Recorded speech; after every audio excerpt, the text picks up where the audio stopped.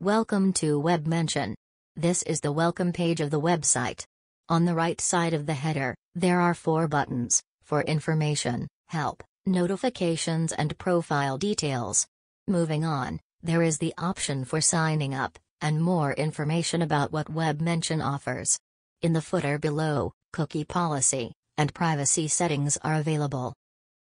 By clicking on Login, the website will automatically present the login form, or if you are a new user you can click on Sign Up to create an account.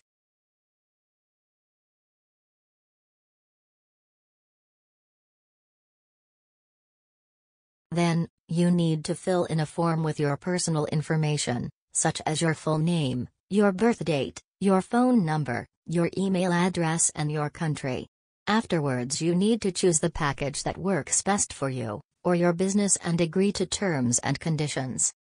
Web Mention offers the opportunity of choosing the social accounts you would prefer connected, and by choosing if you have a personal account or a business one you are getting in the home page of the website.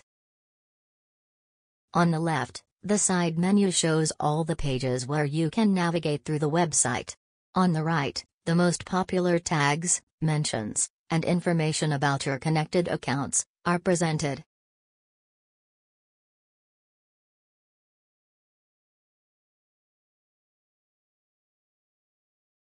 By hovering over the notification bell on the header, and clicking on Other, the website leads you to the notification page, where you can see comments using your business's name, and tags that can be useful. In the calendar page you can track your business's important meetings and schedule events for each week. In Mentions page, all the new tags are popping out, keeping you updated. On the Sentimental page, you have the option to view various types of charts. Follows the Popular/Trending page, which lists the most popular statistics, divided into weekly, monthly, annually, and live report categories.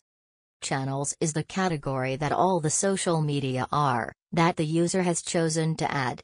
When he searches of what he is interested in, it finds results from all the social media accounts you have connected. If he wants to search about one of them, for example Instagram, then he selects its icon, and it shows results that only regard the specific social media. Subsequently, the Guide Tool page welcoming you with an explanation of what it and number 39 is all about. We are moved to the page with the information that the AI has searched for and found regarding the user and number 39's business.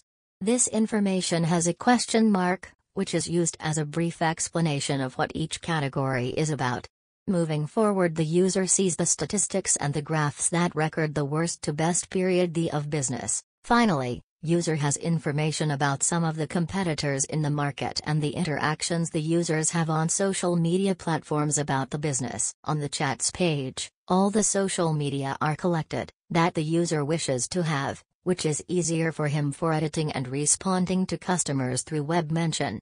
The logo is also used as a button that takes you back to the home page on whatever page the user is.